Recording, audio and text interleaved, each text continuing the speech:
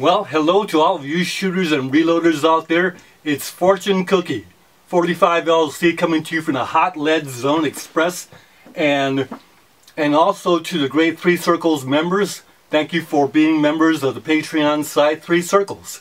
Today we're going to talk about a book.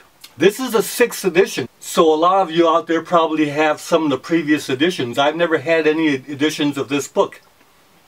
It's called Propellant Profiles, and what it is a collection of all these articles all about the various powders that are available to reloaders today, with the exception of Hodgen 777. It's not in this book, but this book goes up to 2016, so why it doesn't include Hodgen 777 is a mystery that's beyond me. But anyway, it's a good book because it's got all the other powders in there, including a lot of black powders and black powder like Pyrodex and this kind of thing. But I'll tell you how this book came to my possession, and that is Doug, my friend and mentor who actually started me in reloading, decided he wanted to take a trip up to Oroville, California to visit RCBS.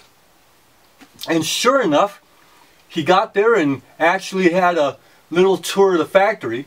He said there's not a lot there. You go in, there's an office, and then the rest of the building is a factory, and they have a small museum, but that's it. But it's an amazing place that he can see all that manufacturing being done. But anyway, he also had a great time going to Huntington, which is right next to RCBS in Oroville. And Huntington is a big outdoors shooting and reloading emporium. Hunting, all that kind of stuff. It's a great place for all of us to visit that love the shooting sports. Anyway, he went to Huntington and he was checking out the books that they had there. And when he saw this, he thought of me and said, you know what, I'm going to get this book for Steve. And so when he saw me, he presented me with this book.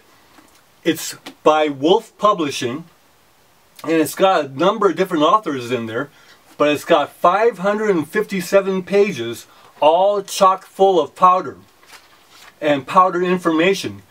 You want to know, for instance, about Accurate Arms number 9 powder? They got a picture of the granules, tells you all about that, tells you the content of the powder, what it's made up of. Is it single base, double based? If it's double base, how much nitroglycerin is in a powder? For instance, I bet a lot of you didn't know that the powder that we use so much of, and that's Alliant Unique, it's actually 40% nitroglycerin. So that's a lot of nitroglycerin, and that explains why a lot of us think that Unique is such a dirty powder, because the more nitroglycerin that there is in there, the more stabilizer they've got to add to the powder to keep that nitroglycerin good. And that stabilizer is kind of like dirt. When you burn the powder, you get all this smoke and this soot and powder residue. And a lot of us have been complaining about Unique for all these years, but that's the reason. However, we like Unique so much we use it anyway. If any of you out there have any questions about powder, then give me a question under comments, especially if you go to the Three Circles and put the comment in there.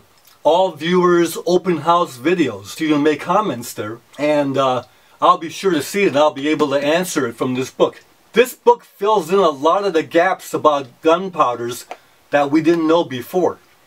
So thanks to Doug again for this great gift.